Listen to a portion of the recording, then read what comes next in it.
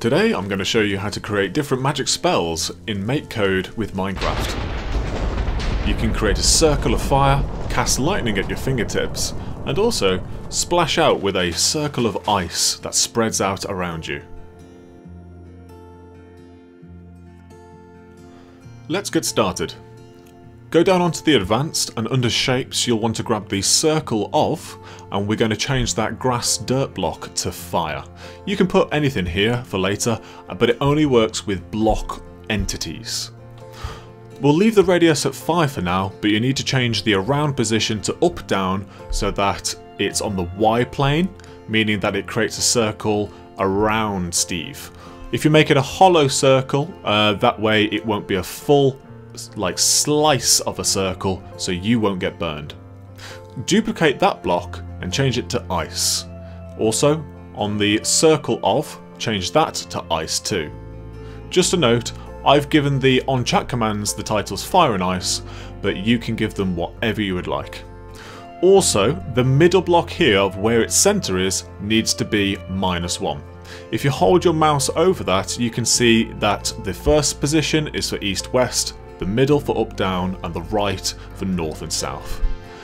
For the block of ice, you also want to change that to replace, so it replaces the blocks underneath your character and splashes out that circle.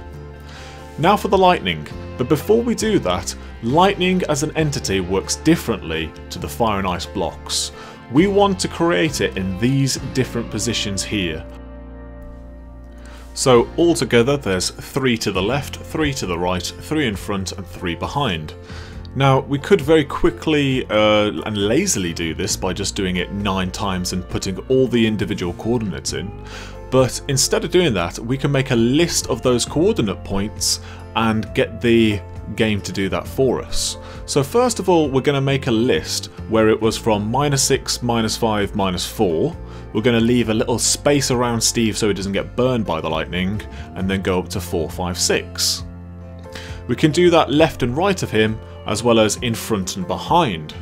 So we'll set the list into the on-chat command of lightning, and then under the loops we need the 4 element and value.